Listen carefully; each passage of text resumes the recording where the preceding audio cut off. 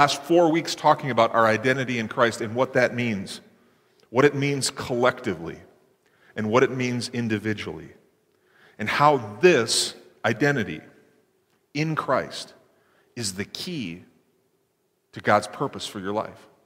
If your identity is found anywhere else other than in Christ, it's going to disappear. It's going to vaporize. It won't stand against our enemy because we're in a spiritual battle. And so we need to have this, and we need to snap ourselves and remind, I am in Christ. Whatever you face in Christ, you can handle it. Amen? Amen. All right.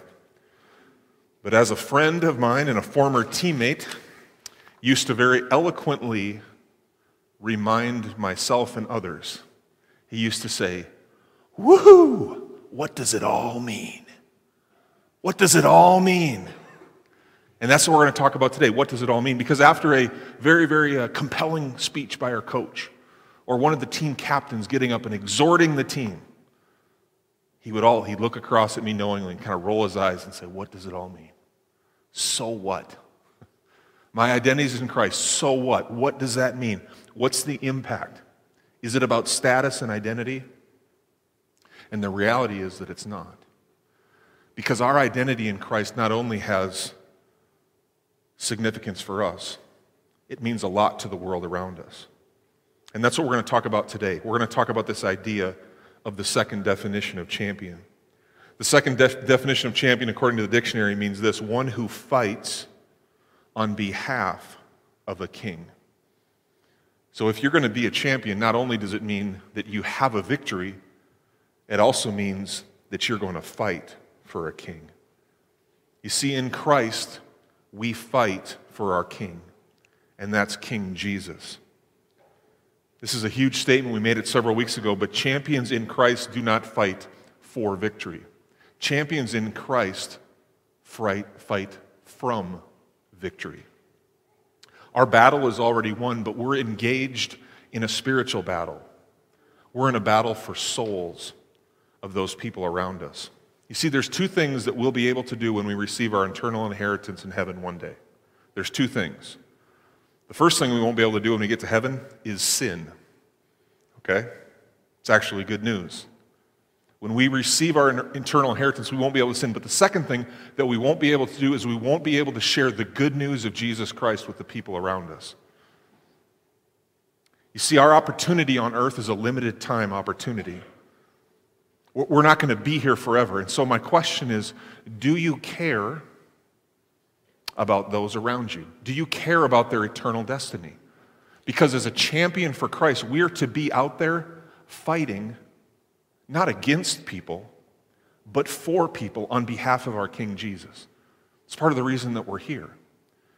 You see, I have to challenge you, and I have to say this. If you don't care about the eternal destiny of those around you, I would question whether you've actually been saved. If you don't care about your neighbor's eternal destiny, your friend's eternal destiny, if you don't care about where they're going to spend all of eternity, I would question if it actually has been received. Because to not care for our friend's eternal salvation, to not care about a world that's lost, that's broken, not caring for them is the equivalent of telling your neighbor that they can go to hell. And that's not what champions do. Champions have an identity that's unshakable, that's true. But champions also have a cause and a king that they need to fight for.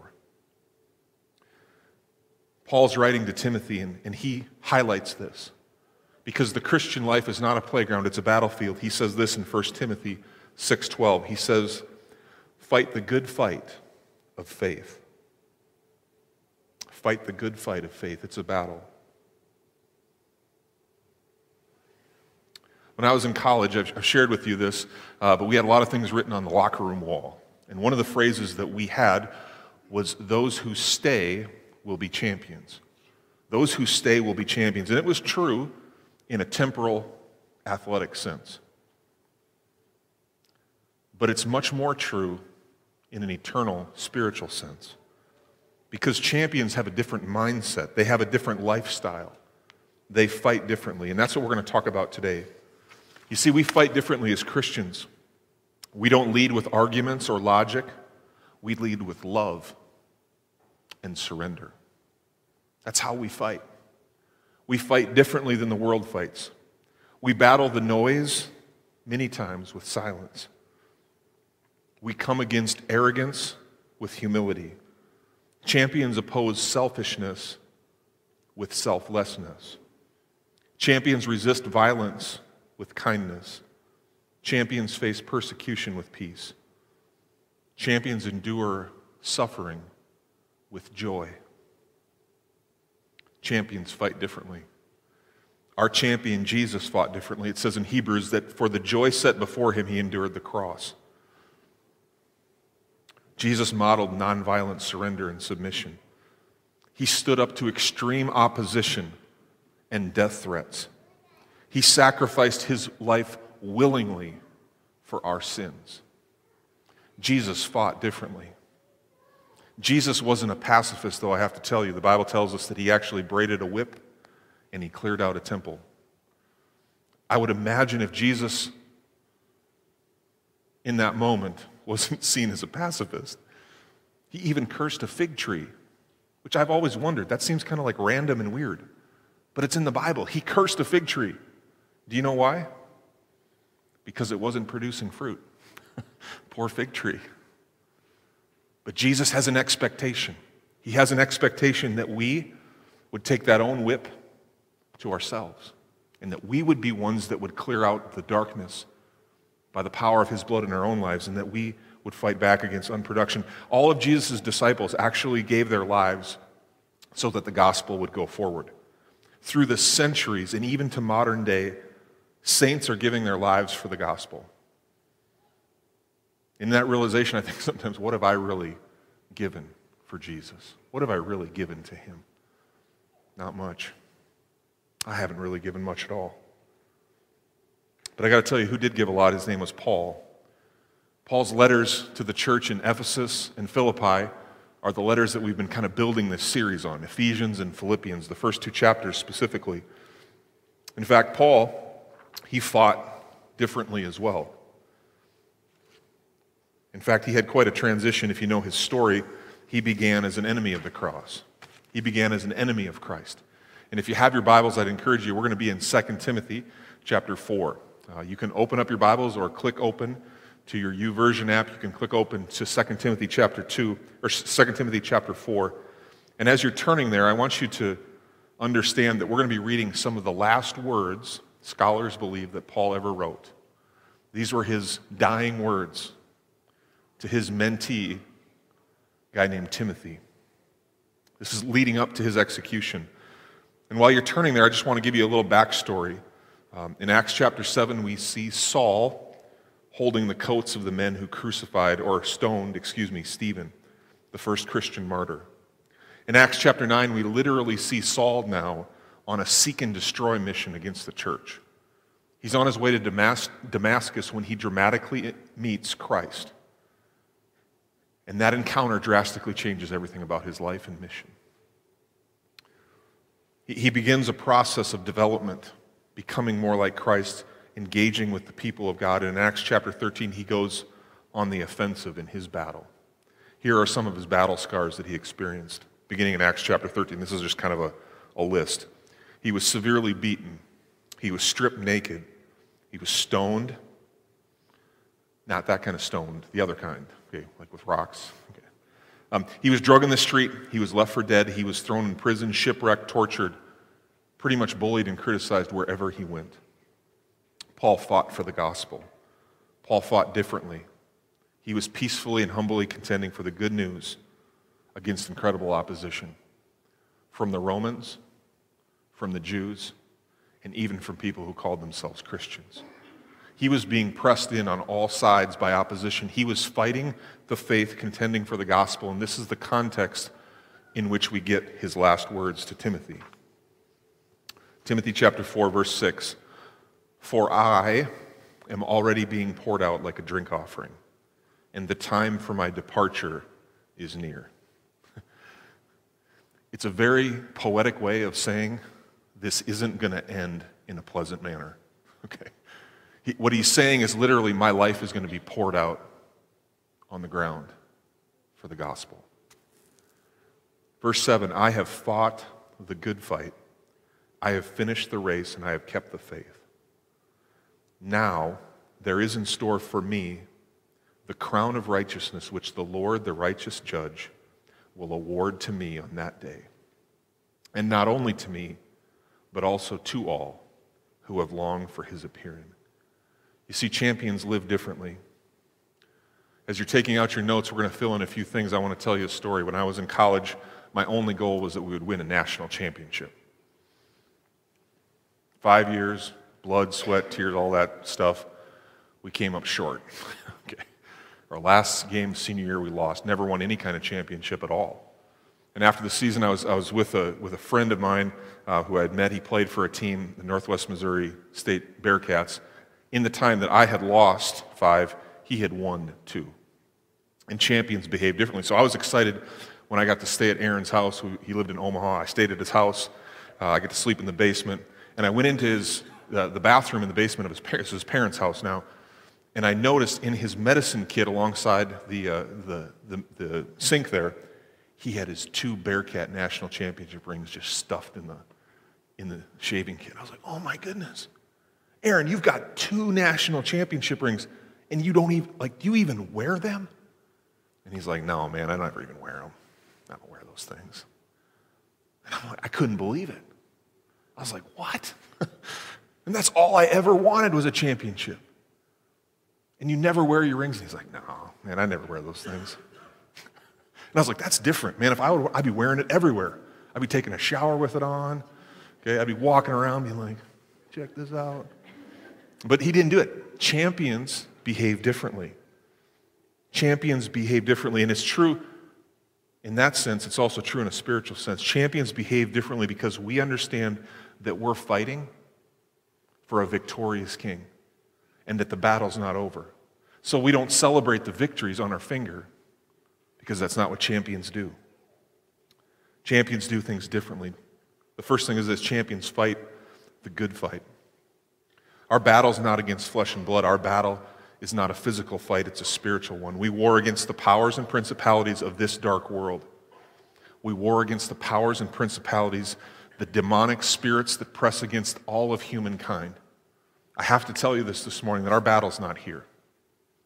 You might think you have an enemy that you can see. The reality is you don't.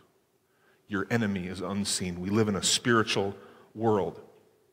We know this because Jesus told us this in John 10:10. Jesus said that your enemy has a threefold purpose.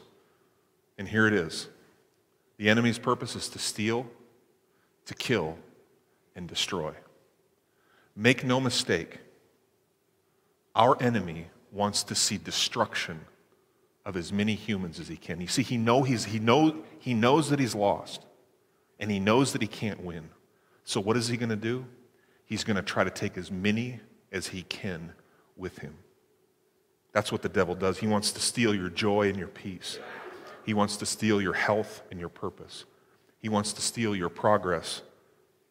He wants to kill your hope and your courage. And he wants to destroy your loved ones. And he mainly wants to do it through the power of sin. You see, unconfessed, unrepented sin in our lives has an unbelievable stifling effect. I've had the privilege of visiting with 2 people that I know who recently have made the choice that they're going to quit smoking. One of the men who told me this, he recently said, man, everything seems so much different. I can breathe better. I'm not smoking anymore, so my lungs now have room to take in more oxygen. I feel better. One person told me, he said, I can actually sing now. See, smoking is kind of a lot like sinning. Now, I'm not making a statement about smoking. If you're smoking here, please, okay, I'm not calling you a sinner. Here's what I'm saying. We're all sinners. But here's what I'm saying. Smoking has a cumulative, degenerative effect on your ability to take in air. Sin has a cumulative, degenerative effect to take in the Holy Spirit of God. It shrinks you up from the inside out. It's what sin does. Same thing that smoking does to your lungs, sin does to your soul. And so how do we push back against the sins of lust, of pride, of greed, of the flesh? How do we press back against it? We have to fight. I told you, we have to fight. We have to fight the good fight. How do we fight the good fight? We resist the enemy in Jesus' name and by his blood. Okay? I want to teach you how to do this. You can pray. You can pray in the Spirit of God by the name of Jesus. If there's something coming against you, you pray, in Jesus' name, get behind me, Satan. Okay? So you're in a situation where you sense a spiritual force moving on against you. You say, in Jesus' name, you have no permission. Take authority against that spirit and speak to it. And say, you have no permission in this life because it's covered by the blood of Jesus. Pray in his name and pray his blood. And take authority over the spiritual world. We have to fight. That's what it looks like to fight in the Spirit. We have to do that. How can we do this? How can we fight? Well, I got to tell you, it's a battle. Okay? It's a journey. It's a marathon. You can do it by immersing yourself in the Word of God. Get in this book every day. Ask the Holy Spirit to fill you. Receive the power of the Holy Spirit. Surrender yourself then to that Spirit.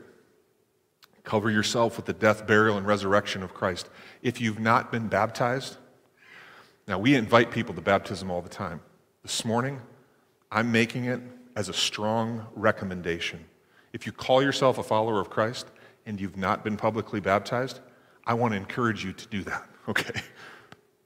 Because when you identify in that way powerfully with the body and the blood of Christ, guess what happens? You literally get covered for a spiritual battle. It's an unbelievable opportunity. We got to fight. I'd encourage you to surround yourself with godly people, okay? Give yourselves a hand. You came today, even on a nasty day. That's a good thing, okay? You showed up to be around God's people. That's great. I'd encourage you to get in a life group. And for a minute, I want to speak to the people in our church that are actually in a life group. A lot of times I invite people to get into a life group. But here's some of the feedback I've heard. Well, how do I do it? That kind of hurts me. I'm like, oh my goodness. Okay, we need to get in. Here's what I want to challenge all of you that are in life groups. I want to challenge you to make an invitation to someone who's not in a life group. If you're in a life group and you meet someone or you connect with someone that doesn't have one, invite them in, okay? Invite them in.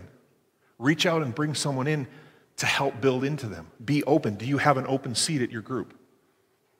Hey, do you have an open place in your heart and your home for someone else that needs that community? Surround yourselves with godly people. That's how we fight. Champions fight. They choose the cause of Christ because it's more beneficial than the conflict. Here's what Paul says in Philippians chapter 1. Verse 27, we're going to read one part together, but he says this, whatever happens, okay, whatever happens, conduct yourselves in a manner worthy of the gospel of Christ. Then, whether I have come and see you or only hear about your absence, I will know that you stand firm in one spirit, striving together as one for the faith of the gospel, without being frightened in any way by those who oppose you. This is a sign to them that they will be destroyed, but that you will be saved. And that by God. Verse 29, for it has been granted to you on behalf of Christ, not only to believe in him, we like that, don't we? We like to talk about belief, but also to suffer for him.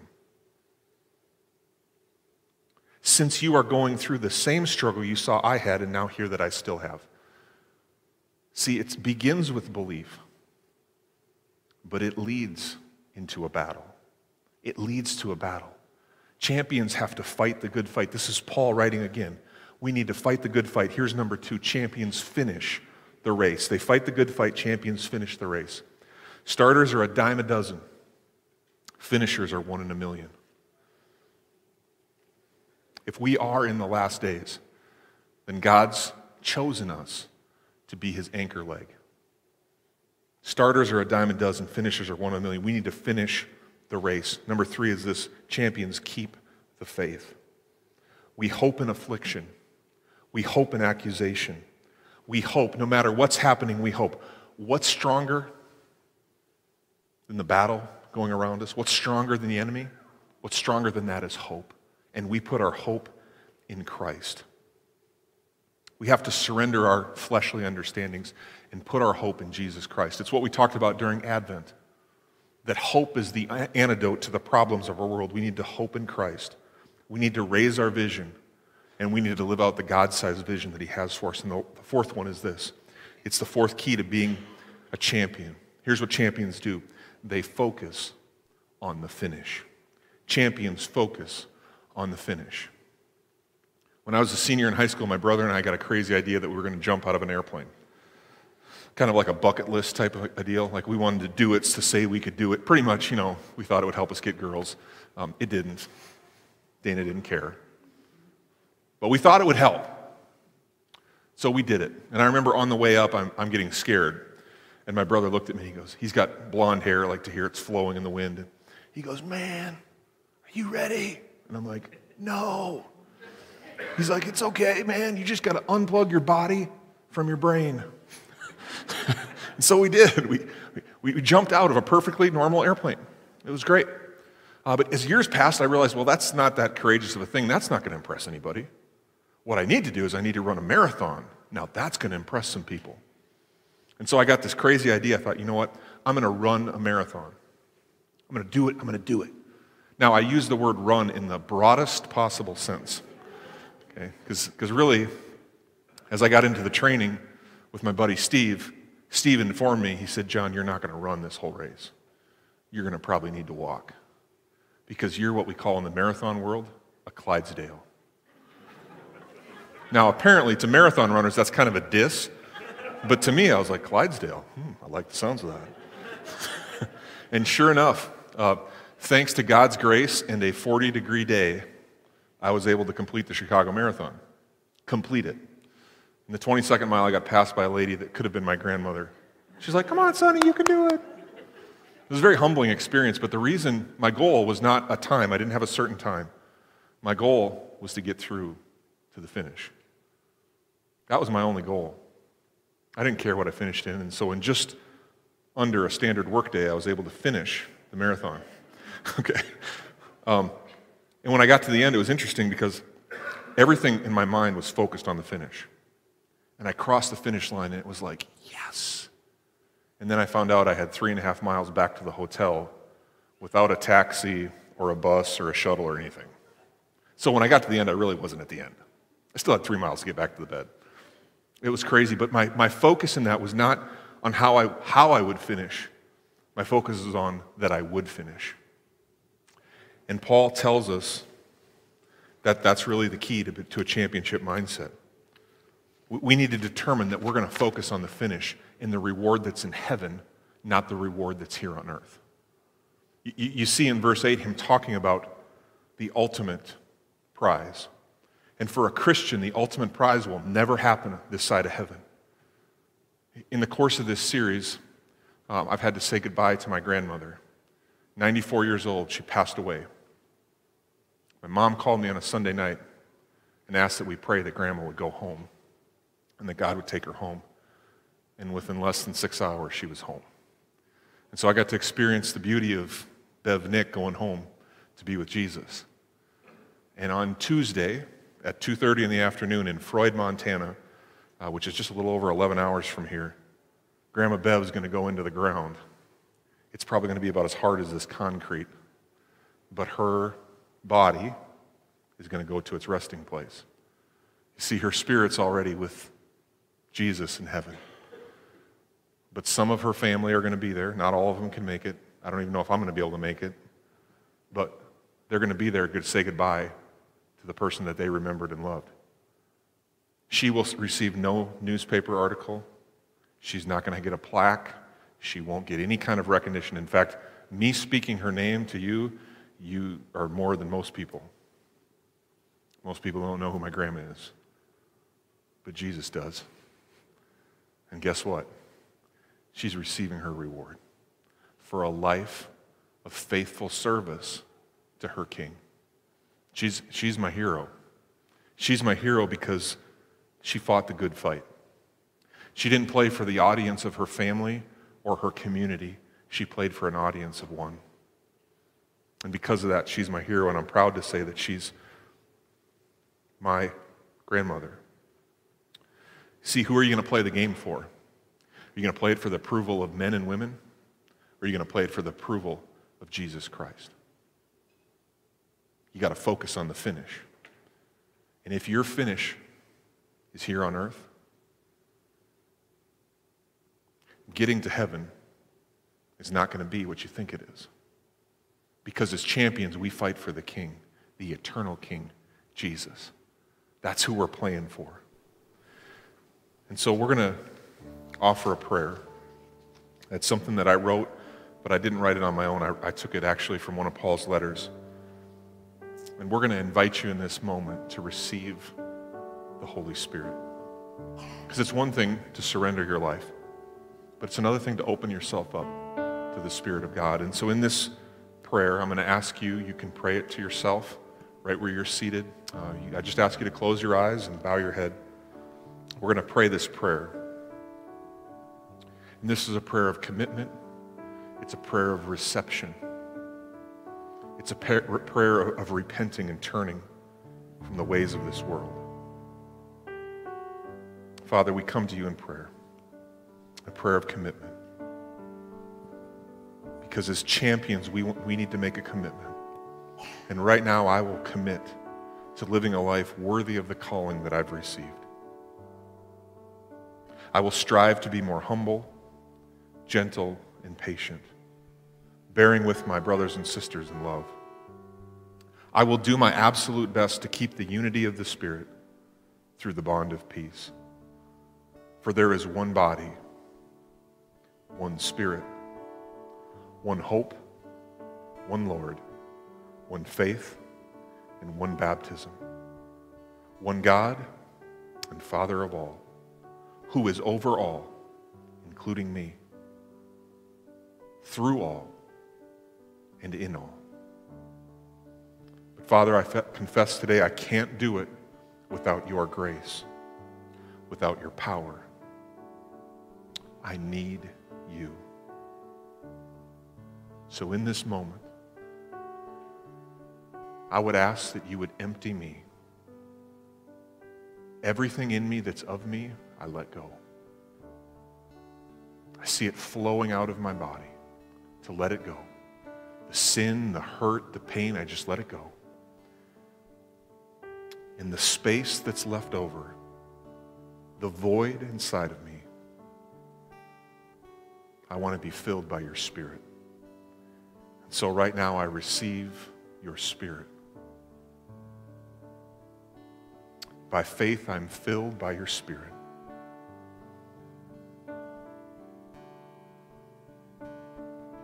And it's in this moment, as Paul said, that we will no longer be infants, tossed back and forth by the waves, blown here and there by every wind of teaching, by the cunning and craftiness of the people in their deceitful scheming. Instead, Paul writes, speaking the truth in love, we will grow to become, in every respect, the mature body of Him who is the head, that is Christ. For from Him the whole body, joined and held together by every supporting ligament, grows and builds itself up in love as each part does its work. This is our prayer. It's my prayer for our church, that we would begin to understand what it means to be filled, to be empowered by the Holy Spirit of God, that we would become the literal hands and feet of Jesus in our community. I believe our church has unlimited capacity under the influence, through the empowerment of the Holy Spirit. May we grow in that. May we become mature as the body of Christ. pray it in Jesus' name. Amen. As we sing, I'd invite you to sing along to this song, continuing to invite the Holy Spirit to be in our lives.